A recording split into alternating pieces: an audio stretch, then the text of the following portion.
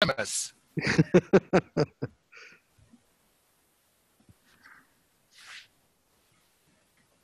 Oh, let's see.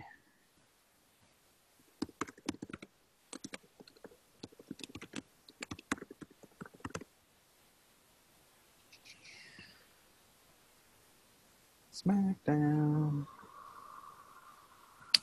Hey, you guys that are in the chat thing, if I sound shitty, let me know. I'm currently using the regular internet connection, but I could switch over to the better stuff.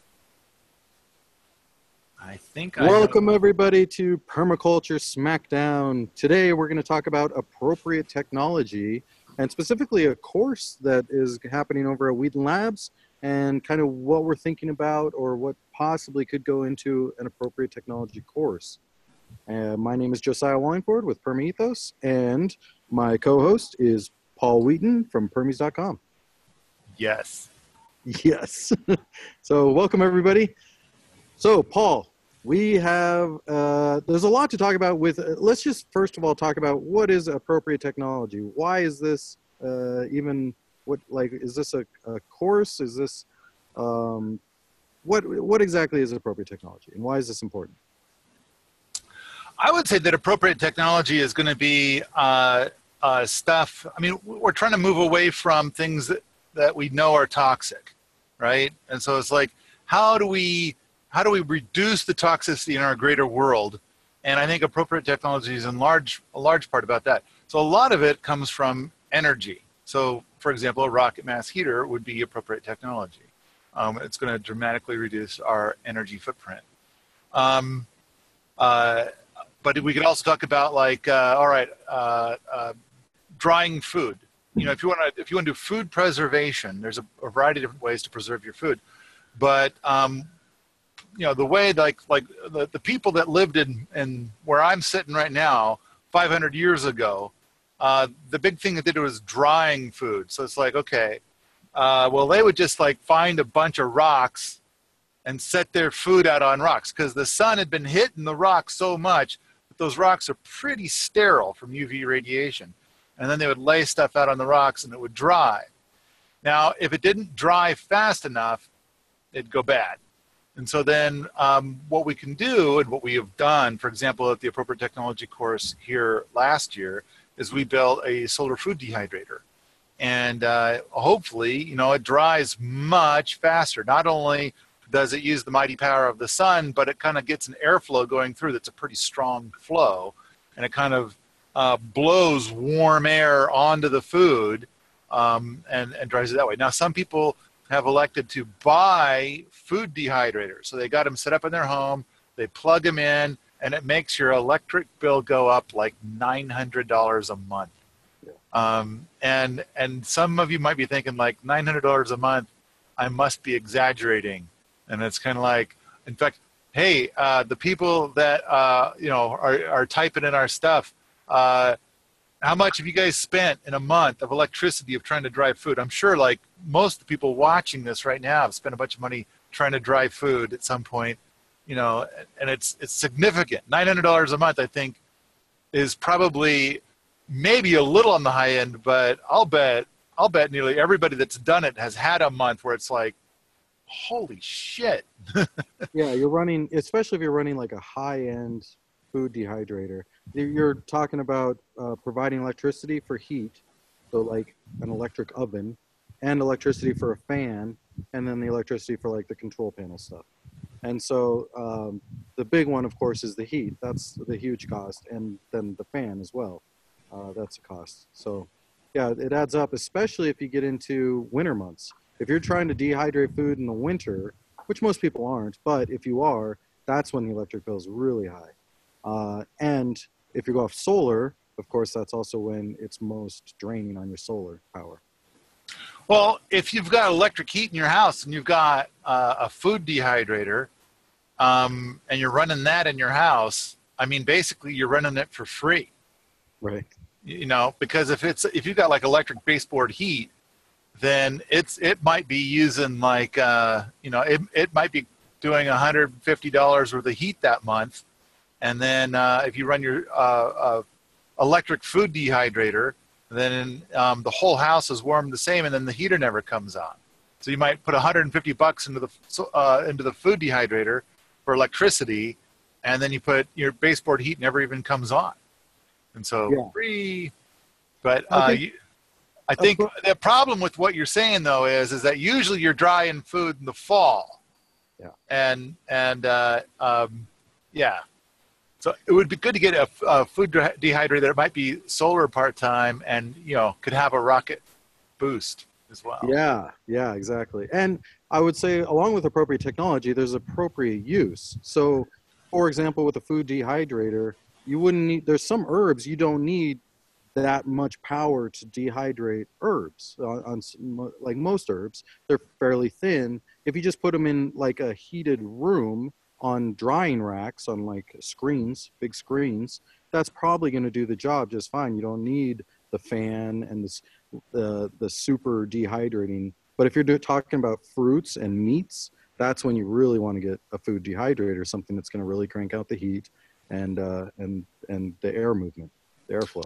So just real quick, I see that one of the people that is in our chat thing here is Alan Booker. He is the primary instructor for our PDC this year, our Homesteaders PDC. And of course, we're talking about the appropriate technology course that we're going to do this year. And a lot of people, what they do is they come to both, because we've set up the PDC and the ATC back to back, because in our past, that's been what people wanted. So like I think about 2/3 to 3/4 of the students do both. So they're here for a full 4 weeks.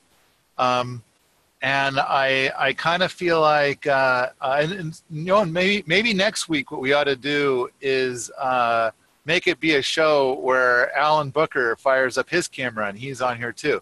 I was just going to say, Alan, if you want, we can throw you in now. Are you presentable? What's that? There was a movie once where they said, "Are you presentable?" And they go and the guy's naked, and he says, "Yeah, I'm presentable." And he's naked, and then it says, "I thought you said you were presentable." I am, and I'm also naked. So I think a couple of quick notes for the stuff.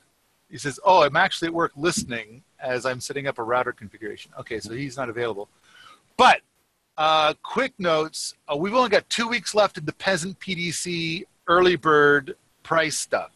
So if any of you are thinking of coming, and I should say, at the same time or a little bit surrounding that time, we have something we've set up called the 2018 Brown and Purple Schmoozeroo at Allerton Abbey, and we've already got several people say that they're coming to that. And for the you're coming to this. And we've got several people, we've sold several tickets to the Peasant PDC already, still tickets available for the Peasant PDC. I'm hoping that we're going to get like 40 people that come to the Peasant PDC. And then the Schmoozeroo happens for like 5.5 weeks or so. But it's kind of like, come on by for 2 days, come on by for a week. If anybody who's ever been here before, it's free. It's totally free. Come on down. And I'm hoping that some people that are coming might teach some stuff to some other people. Some people are just going to watch the clouds pass and visit with folk. And that's it. That's cool. That's fine. Hopefully, I got the impression that some people, of course, are like powerful food pushers and they're planning on feeding people. But it's like a feed yourself kind of a thing. There's no guarantee. But I think for the Schmoozeroo, that some people will come like for 3 days at the beginning. Other people might come for 2 weeks in the middle. Some people might come for all of it. So you're saying my audio is cutting out? Well, it did for me. So I was asking if anybody else was experiencing that, so I can know if it's me. Not here. Okay. So it's your problem, not my problem. All right. Yeah. I gotta learn how to do this better. It's your problem. Yeah. All right. So the Schmoozeroo, is that after? That's after the. So there's the Peasant PDC, then the PDC, then the ATC, and it's after that. No, it's happening at the same time as the Peasant PDC. Because Oh, okay. the idea is that the peasant PDC it's super cheap. Like right now for the early bird price, it's $480, Yeah. and so it's kind of like but the thing is that the format of it is that you spend half a day each day in the classroom, and then half a day each day doing hands-on stuff. Mhm. And then so what we're saying is that people in the schmoozeroo are welcome to join for the hands-on portion of whatever's going on. Or the people in the schmoozeroo can make sure that their lawn chair is working correctly and, it's shifted to point at the sun so they could work on their tan. Stuff like that. So I think, I know Julia has said that she's going to be there.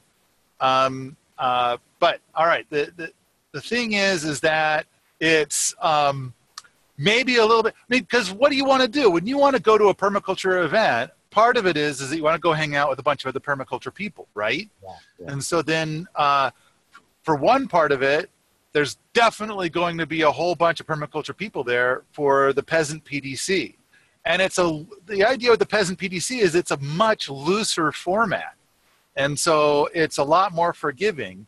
And then it's like, okay, when they're doing their hands-on portion, you can go and be elbow to elbow with them. But if hands-on stuff is like, oh, I don't want to do that, not a problem.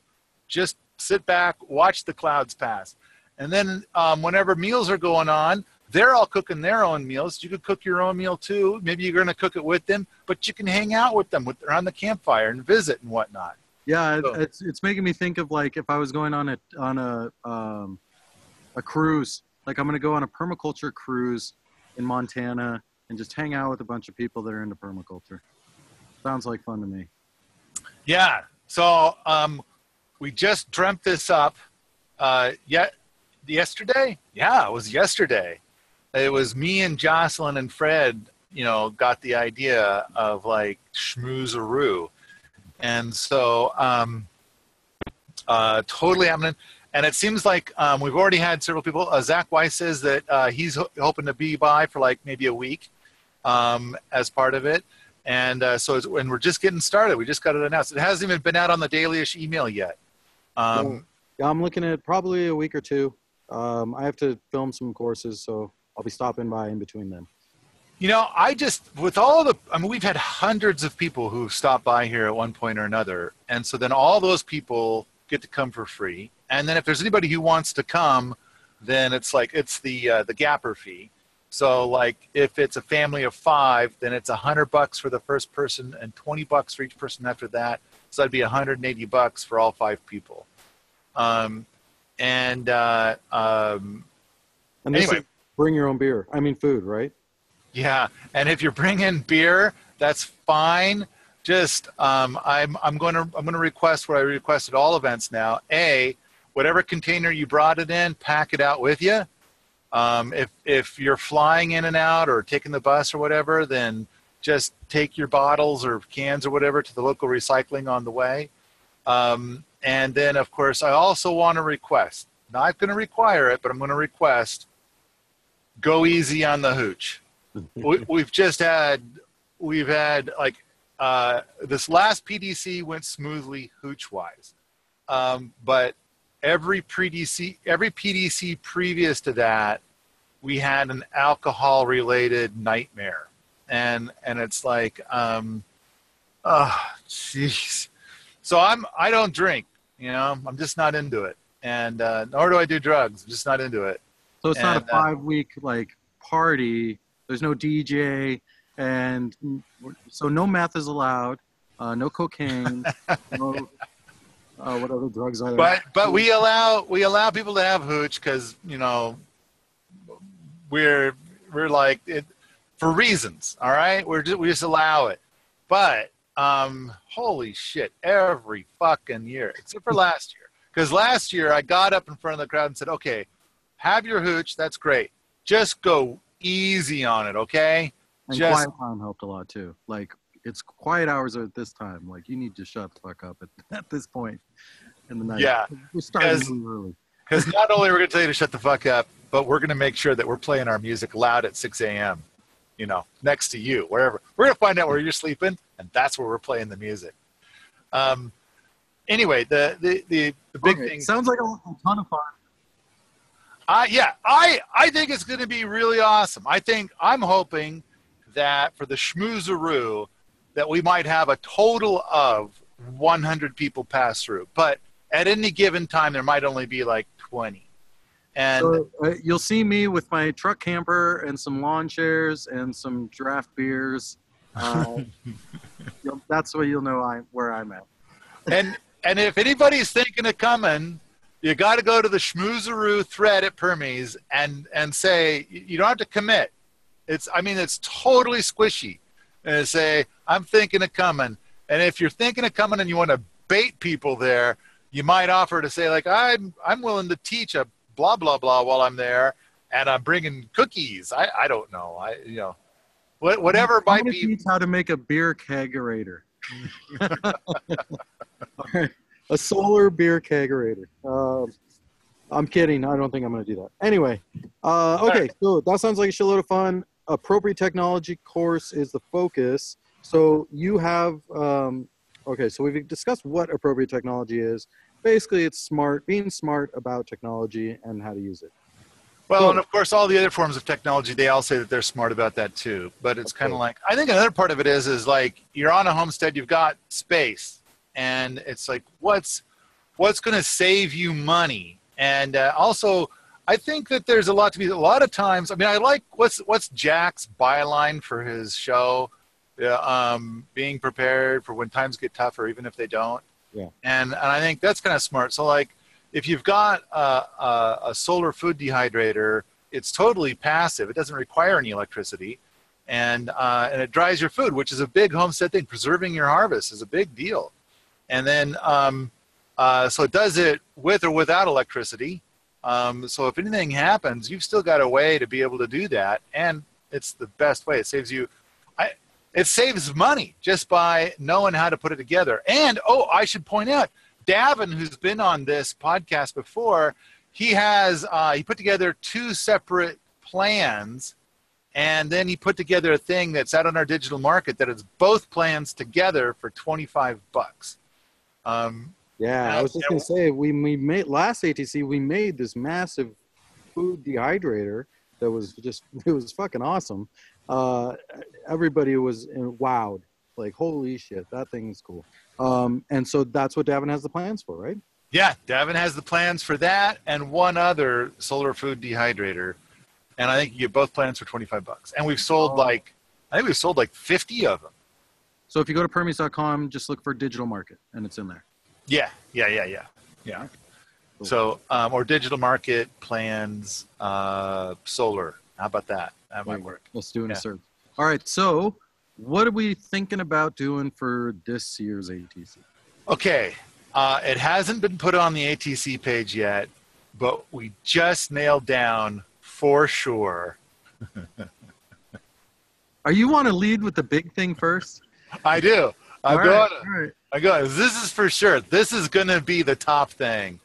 And I think I'm going to say this, and I kind of wonder, like, are we going to sell out of tickets in the next 20 minutes? But you've seen that electric tractor we got, right? Yes. And so we got the electric tractor, and it was we got sold a lemon, and the guy told us a whole bunch of stuff, and I paid way too much money based on his word. And then it arrived, and it had 3 oil leaks. And so, I don't know, we've got like, I think 80 hours of time that people have put into like just repairing stupid crap with that thing.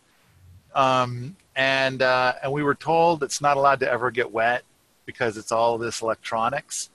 And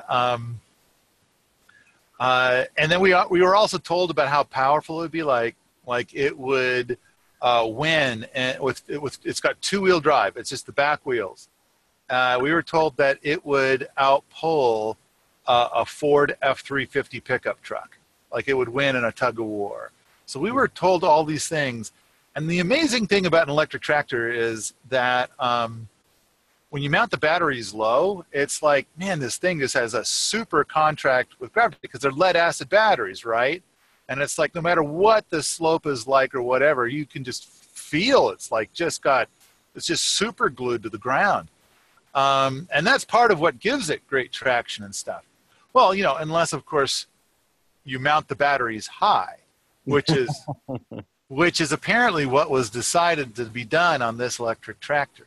Mm-hmm. So this thing has a bunch of problems. I mean, so the big item at the ATC is going to be to overhaul this electric tractor, to make it so that you can use it out in the rain, and to just basically give it all the superpowers that you would want. The other thing is that the whole damn thing is kind of like a massive battery pack on wheels.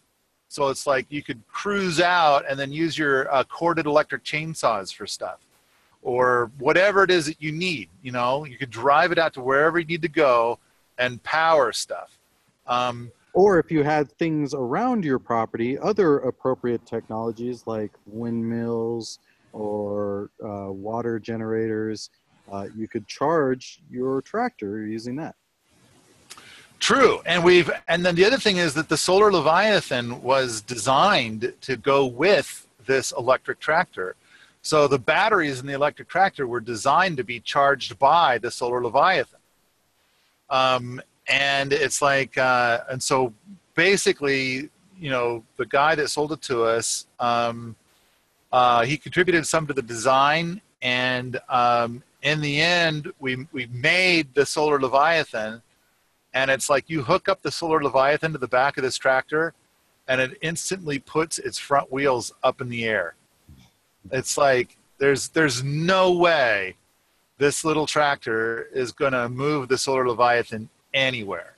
So then when we take the solar Leviathan and it's totally empty and we hook it up to our 55 horsepower Kubota tractor, we can move it around, okay, but be careful because it wants to put the Kubota's front wheels up into the air also. So we always got to get some weights in the front bucket on the Kubota to kind of keep it all on the ground. We can move it around and we're okay, but it's like, be very careful.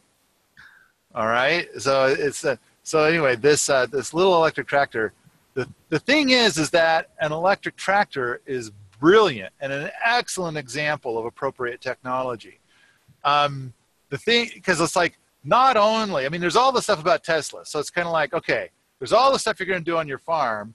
If you can use on-grid power, then it ends up, for doing all your stuff, it ends up costing like about a quarter for a tractor. Because a lot of tractor time is spent where you're stopped to do something, and you're not, and with a diesel tractor, you're idling.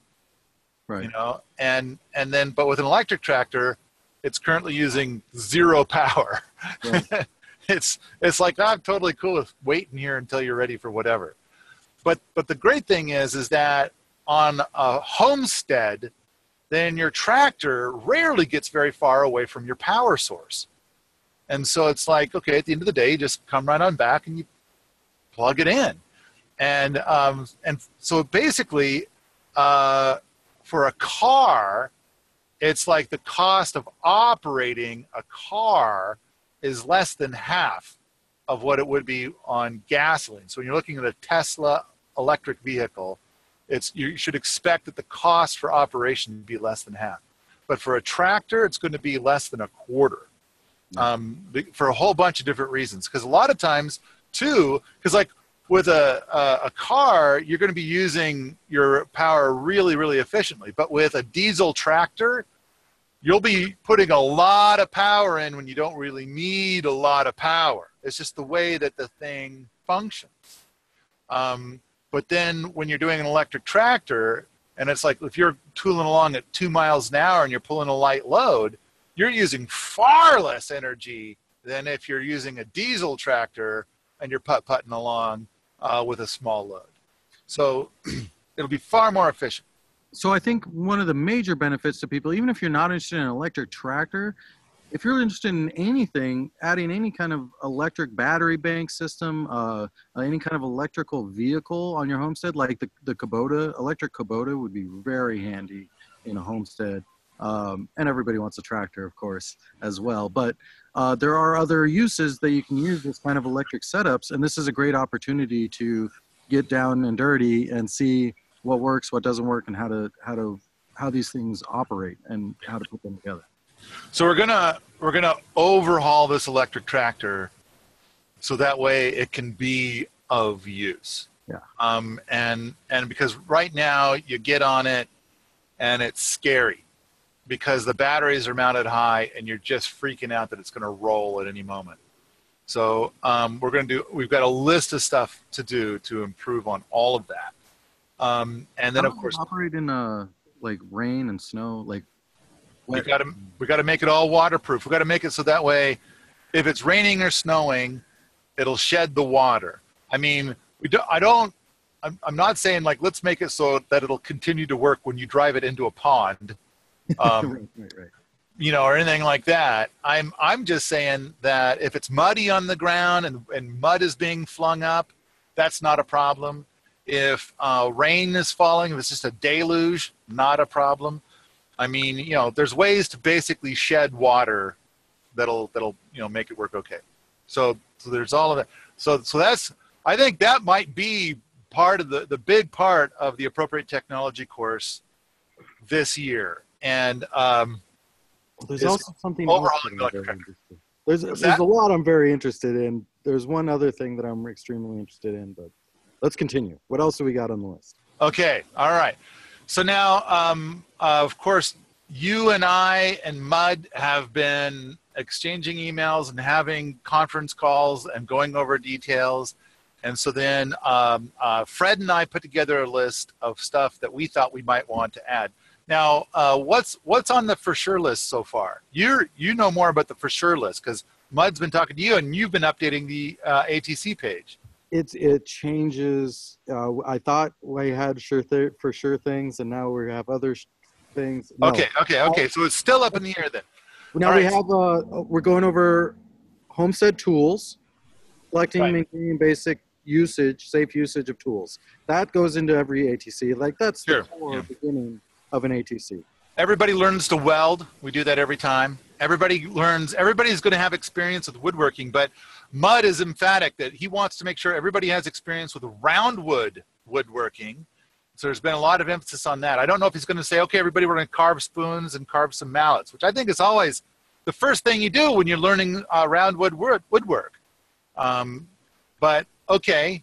Now, and there's another thing I'm not allowed to talk about yet. It's not announced. It's got all kinds of secrecy. I will tell, if you guys remind me after we go offline, I will tell our chat people.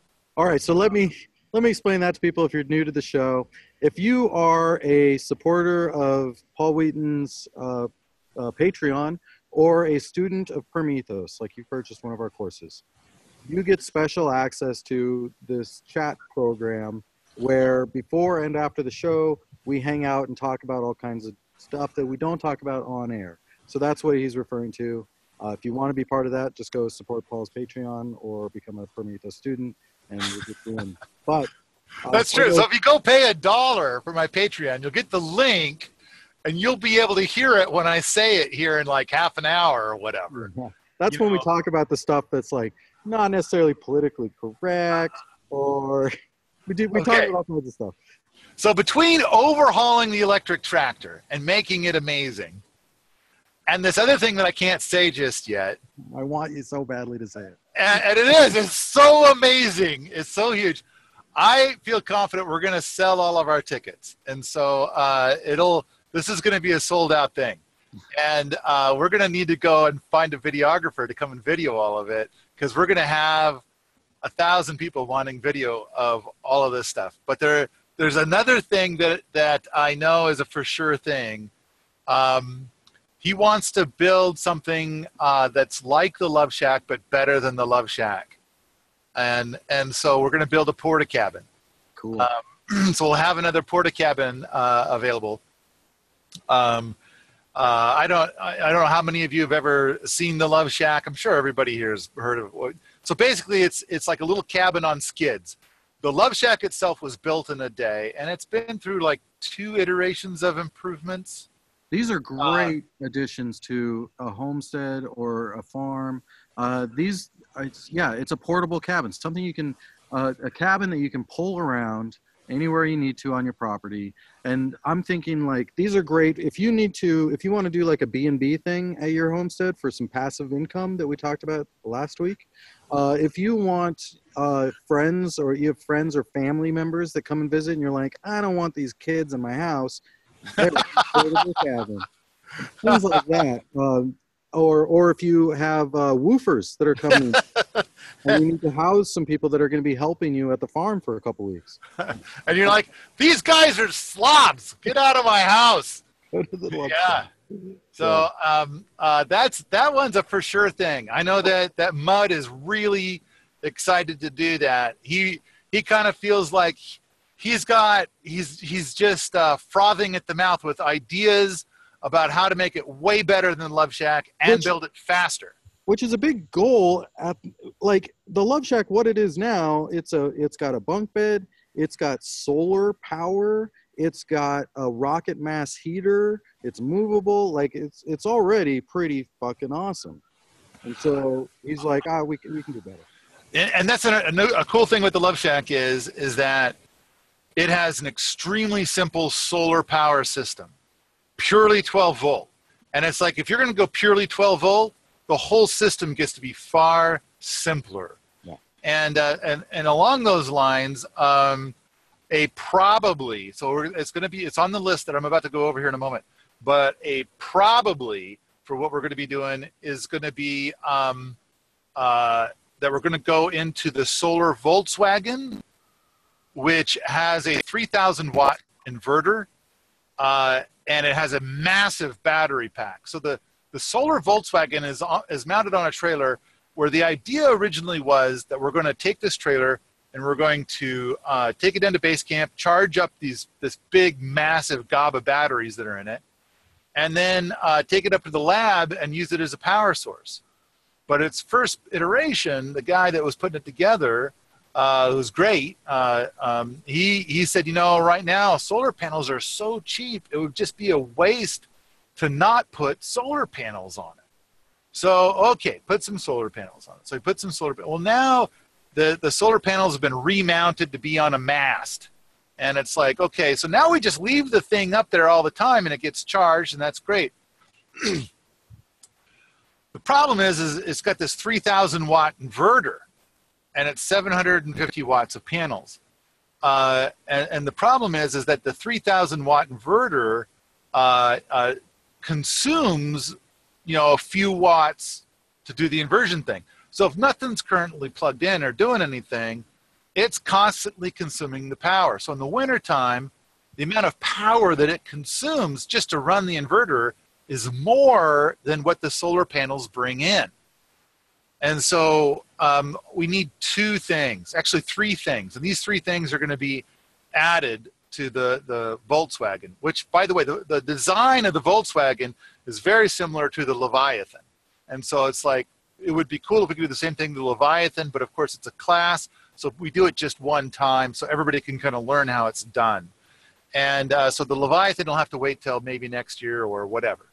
But what we're going to do is we're going to put in a second inverter that is like a 200 watt inverter.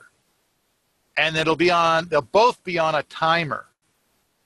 And so it's going to be something where it's like you could turn the timer and say, I want 4 hours worth. And so then at the end of 4 hours, both of the inverters are turned off. In the meantime, you pick, do you want the little inverter or the big inverter? And so the thing is that, you don't just leave this power drain on if you're not using it. So, so there's 2 of the 3 things. One is the timer, one is the smaller inverter, which of course uses much less power to do 200 watts, which would be great for running a laptop or great for, charging your phone or whatever. But speaking of charging your phone, there's no 12-volt system that's part of the solar Volkswagen. So we're going to add in a 12-volt system. And so that way, complete with some 5-volt USB charging ports. So that way people can do that. You know, they could go in there, they could charge their phones or whatever they need to in there instead of having to fire up the inverter. Because currently the inverter is getting fired up for somebody to charge their phone. The inverter is probably consuming 10 times more energy than the phone is. Yeah. So, and you're trying to conserve power and stuff. So we're going to improve the overall design of the Volkswagen. So that's one of the things that's a for sure thing. Well, and this, for me, this is like, okay, this is going to help me with a project that I want to do, which is I want a small trailer, a battery bank system in a small trailer. Something I can haul around my property, hook up to windmills, hook up to micro hydropower stations, things like that to charge them, have solar on it, and be able to use that power wherever I want. And having those extra car batteries is great for electric fencing. Because if I'm running electric fencing systems all around my property and battery happens to go dead, I can pop out a battery from my trailer and replace it and put the bad one back into the trailer. So part of what Bud wanted to do here was to put up a very tall wind power station, and I think I crapped all over that idea. Basically, we don't get very much wind here. I mean, this is the Rocky Mountains, the world's biggest windbreak.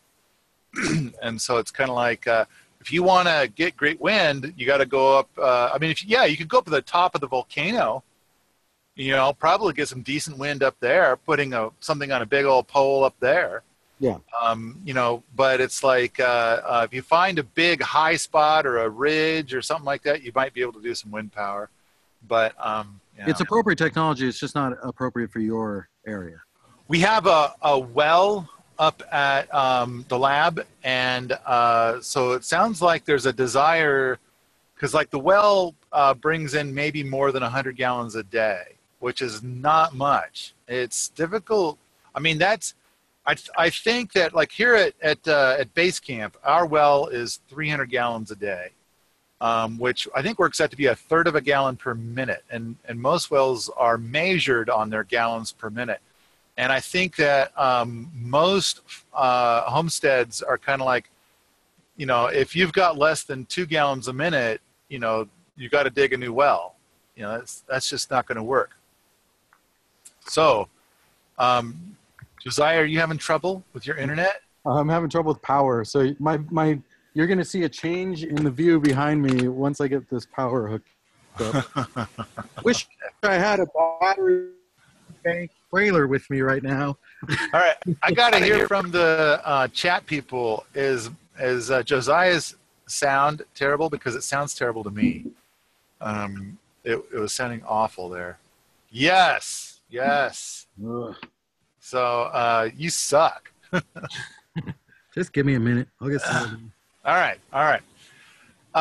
The thing that's next up. We're probably going to, so we got this well that gets probably more than 100 gallons a day, which is really not enough.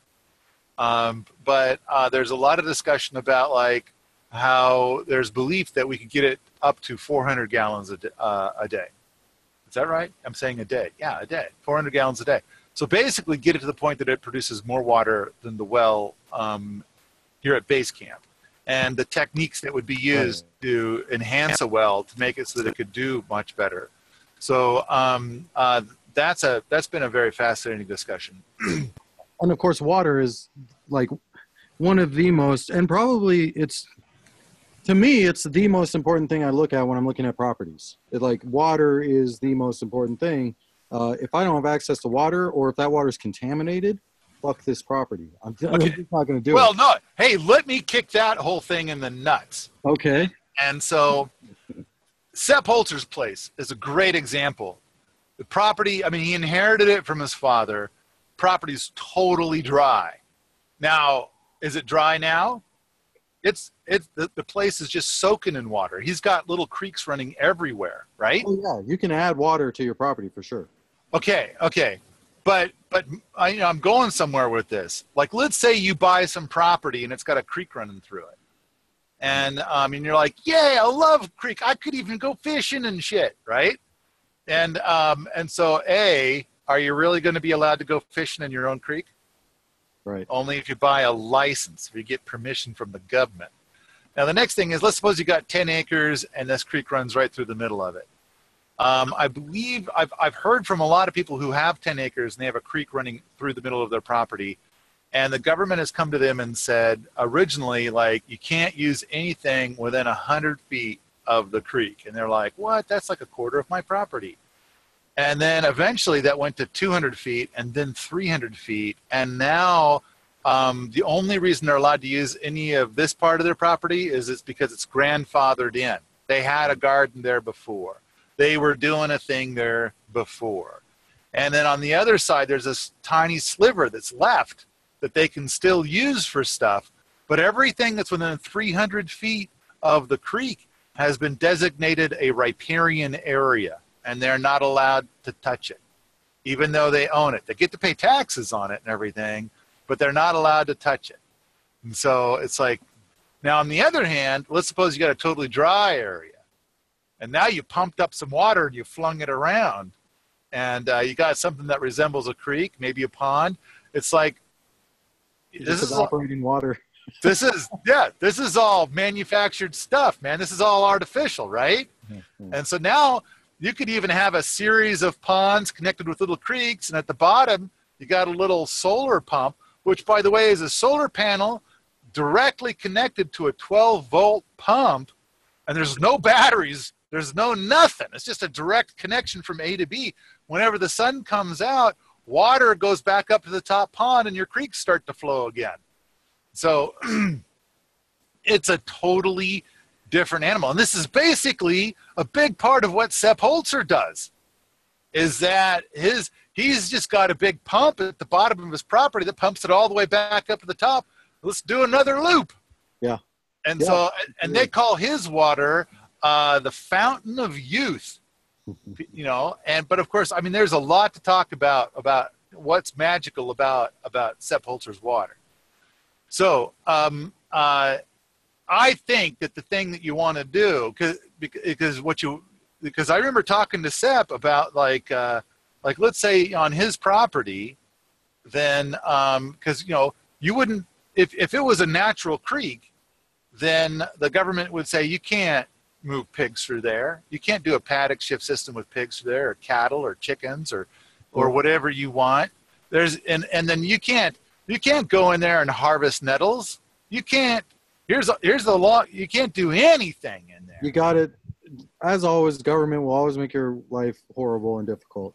And then I asked Sepp about it at his place, and he's like, government has never said anything to me. They can't. It's all artificial. I can rotate my pigs through there, and I make the quality of water 10 times better because I'm doing a rotational thing, as opposed to like leaving it alone, where only randomly do deer and elk come through and shit in the water and foul it, and I can't clean it. Yeah, like I was saying, you got to make sure that your water is squared away with the property when you're looking at it. And like, for example, one place I found it had a creek, and I was like, oh fuck, that means all these horrible things, which is really sad to say. You would think, oh fuck yeah, there's a creek, but no. But what I found out was, you cut out, dude. Do whatever you want, as long as the water flow in is the exact same as the water flow out. So I could reroute the creek if I wanted, as long as the flow was the same coming in or going out as it was coming in. That was cool, but it's rare to find that kind of stuff. Anyway. I think in a lot of ways you're better off if you have a totally dry property, and then you add the water in yourself. Because if nothing else, you start off like building a whole bunch of ponds that just collect rainwater. You just go out there and you make a bunch of dew ponds and whatnot. And now you're collecting rainwater, and then you start doing things where you have the means to be able to recirculate the water through solar pumps. And then just pump it back up, and pump it back up, and pump it back up. No problem. But now it's all yours. You can do anything you want with it. Yeah. I want a well. When I'm looking for properties, I want a well. At least for that first year when I'm getting started, getting the earthworks in, I need water. And so I'm looking for a well myself. I want to. We got to put a well in at the lab. I think it's time to bite the bullet. I've put so much money into well stuff, and afterwards we can talk about that more if people want when we get into the private chat a little later, the private party. But the amount of money I have put into wells in an alternative means has been obscene, and all we got to show for it now is this well. That gets maybe 100 gallons a day, and frankly, I don't. The quality water I've heard has been all right, but I think that the well is only I think it's 30 feet deep or so, and I'm kind of thinking I'd feel a lot more comfortable if it was a well that was 150 feet deep and it went through the bedrock. Yeah. Or if it got to a point where it found a big water table of some sort, because I don't think where it's at now is a big water table. I think it's a wet spot in the region, in the area, and it's just barely. It's the guy that put the well in. I don't think he could have made it go more if you said, okay, it needs to be 5 feet deeper, I think he would have said, I can't do 5 feet deeper. I've gone as deep as I can go. And so I think that's a big part of it. But all right, we're going to improve this well. And yeah, this year I would like to find a way to put in a much bigger well. But that's another Smackdown and podcast or whatever for another day. So with an ATC, there's 4 main pillars we really want to hit for every ATC, and then we can build off of and add on to it from there. But it is the tools, understanding tools and how they work and using them. Shelter, making sure you have shelter for yourself. Water, making sure you have water or can get water or build something that will get you water. And energy, that's the 4th one, is energy.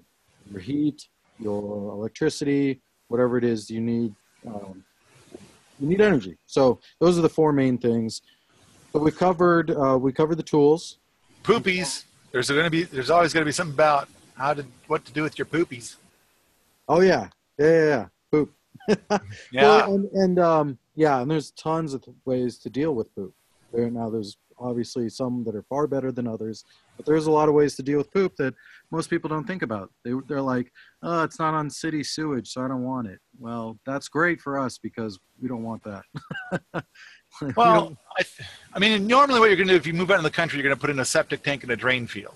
Right. And you're going to have a water-based thing. And then, or of you're course, going to dig a hole and put an outhouse there, which is becoming illegal in a lot of places. But all right, but normally it's going to be a septic tank and a drain field. Normally that's what you're going to do. And now, and you got to think to yourself, well, why is it that people don't do that in the city? Why is it that at one point a city says everybody has to switch over to the septic system, and we're going to handle it in a central way, and basically the sewage system. Oh, right, the sewage system. We're going to have a central sewage system. And everybody has to not use the septic tank that they've already paid for, and they have to use the sewage system instead, which, by the way, we're going to, basically rake out the chunky bits and throw them into the dump, and then we're going to we're going to let it kind of settle out. We're going to try and get the chunky bits out, and that leaves behind kind of a poop Kool-Aid, and we're going to just basically send that down the river. Yeah. And it's kind of and then there's all the industrial waste. Aquifer for all those fucking well people. Well, and now the thing is that, what they're trying to do is that there are so many septic systems all bunched up that somehow their well water was getting funky. And the leach fields and so it's kind of all right, well, how do we all live here and not have poop Kool-Aid for our drinking water? And so it's kind of like, okay, how do we do better than that? And then I think another thing that you don't hear very much yet, but I think we're going to start hearing a lot more about it in the next 5 to 10 years is peak phosphorus. So for a lot of our food, the phosphorus is mined and then put on crops. Food takes it up. People eat that food, which is phosphorus rich and delicious. And then we poop it, and then it just goes either into the dumps or it goes down the river. And we're starting to run out of phosphorus. So, okay, so Josiah sent me a note saying I've been babbling too much. All right, let's get to this list. So, there's a lot of details to talk about for all these things, but all right, I had a long conversation with Mud. Was it yesterday? Or yeah, I think it was yesterday or the day before. It was yesterday. And then we were talking about doing a couple of gray water systems. So there's different kinds. So we want to do something that's very simple, because when you do a full gray water system for your house, then I mean that's a big project. And what the appropriate technology course is like, let's do 20 projects that's all squeezed into 2 weeks. And on top of that, a lot of classroom time about a lot of this stuff. And so that's what the appropriate technology course is all about. But we are going to try and do a couple of gray water systems. We're also exploring the idea, speaking of dealing with your poopies, there's a space in Cooper Cabin, kind of like a bathroom-like space. And so we want to put a willow feeder in there. So we're going to design and build some kind of willow feeder system in there. And this is on the probablys list. It's not a for sure, but we're probably going to do that list. Mud wants to do a lot of roundwood projects, so working with roundwood. And one of the roundwood projects that was discussed was that to put in a little bit of stairs in front of the red cabin. So the steps in front of the red cabin are currently old, wobbly, not in particularly great shape, and kind of weird. Like, why did they do that? So it's on as a maybe right now. And I think, I know that last year Tim Barker was in charge of the ATC, and he did kind of like this thing where he had a list of like 25 items, and then people voted for all the items, and then whichever ones were the ones voted for the most were the ones that were done. What's great about having so many things going on is that you get to pick and choose what's appropriate for you. Like, you get to say, okay, I really need to know about this because I want to do something similar on my property. I don't care about that so much, so I can skip it and go to this one, things like that. Which, by the way, Mud was here for the Jamboree in the fall. He's one of our innovators. And he really liked the Jamboree format.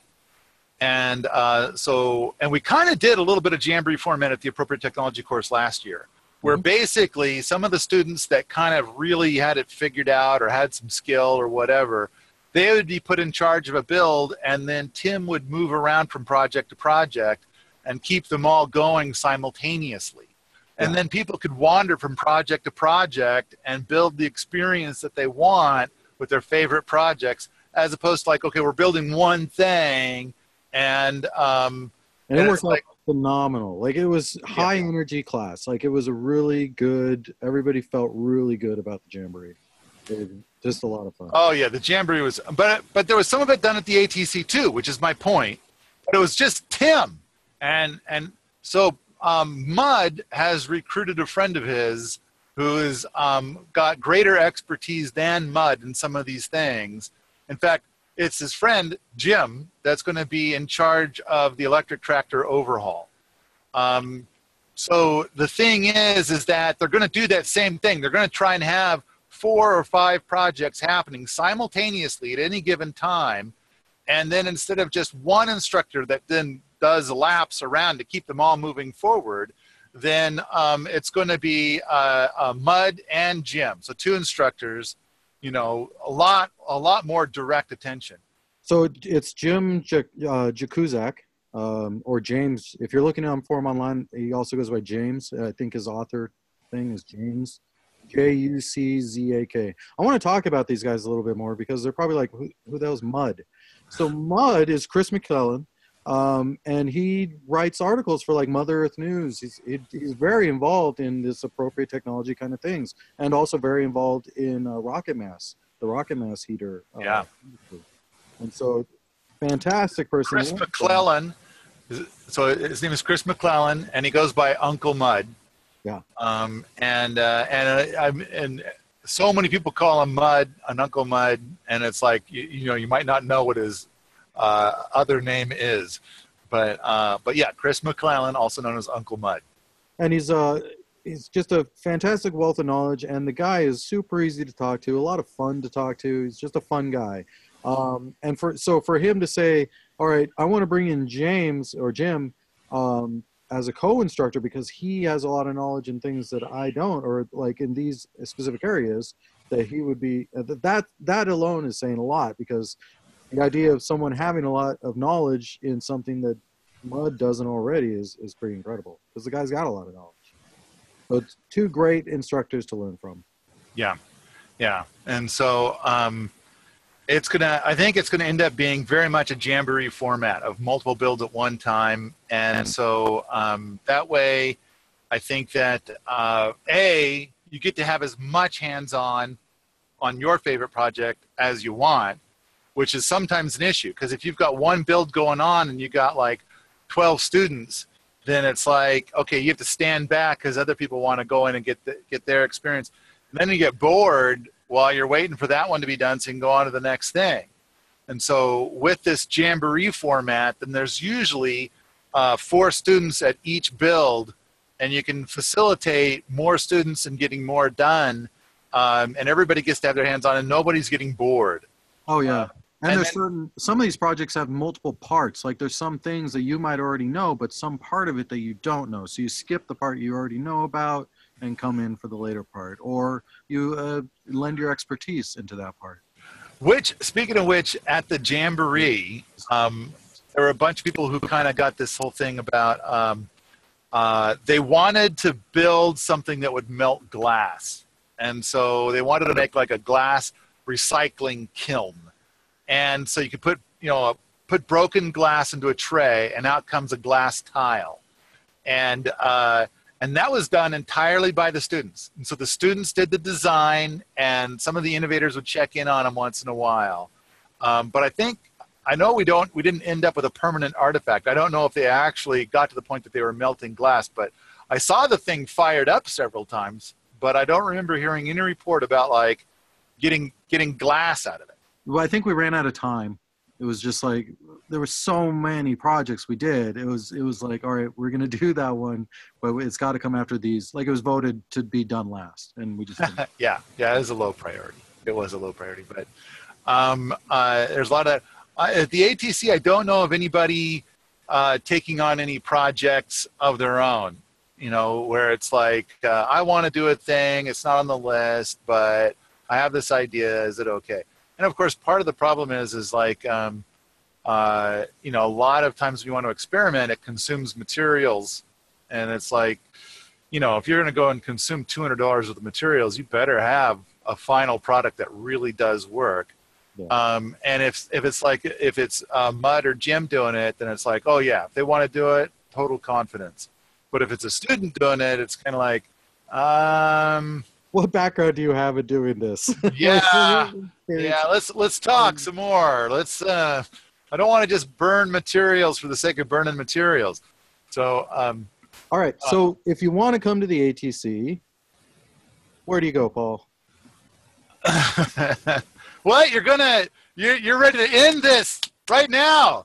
I've barely started on the list. I know, man. There's like 10 more things on this list. All right, we'll go through the first for this. Okay, we're at an hour. So you go to... Okay. richsoil.com/ATC. And now I have to actually type it to make sure that it'll do that because, let's see. richsoil.com/ATC. Julia says, my lunch hour is over, dude. Yeah. All right, I've got to make the ATC part actually work for Rich Soil. All right, But just go to but right now, richsoil.com. if it's richsoil.com/atc.jsp, that works right now.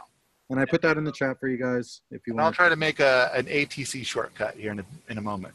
But Okay. okay, just real quick, reading off the list without any. So let's see. The Cyclone rocket mass heater needs a new layer of plaster. So there'll be some stuff about plasters. We talked about the idea of building a single cell burn shed. So that would be a 12 by 12 shed for probably no cost whatsoever, but we go out and we grab a bunch of logs out of my forest, which currently has too many logs, and slap together a burn shed. We got the materials for this at the ATC this last year, but we ran out of time. The glass recycler that people were trying to do with the rocket stuff at the Jamboree, before that at the ATC, they were going to do it with a Fresnel lens. And so we still have the Fresnel lens. It was ordered during the event. The students decided they wanted to do this Fresnel lens glass recycler, but you ran out of time. And the Fresnel lens came late. The Fresnel lens showed up like on the last day or something. There just wasn't time. There's too much going on already. So, but that'll be happening for sure at this year's event. Bicycle repair shop.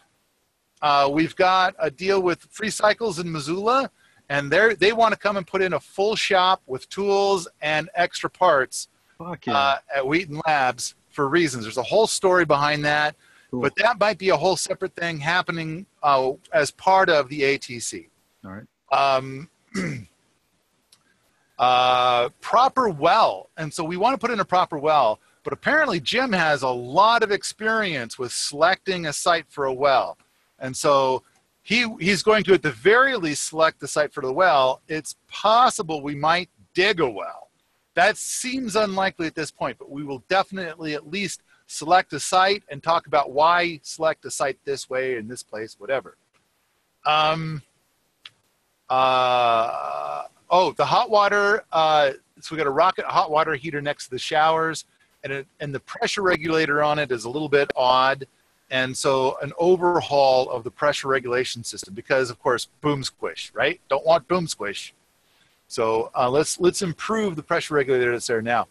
Hot water from the compost pile. This will be the last year that we will try to get Jean Pain style hot water, unless of course it works, then we'll do it again.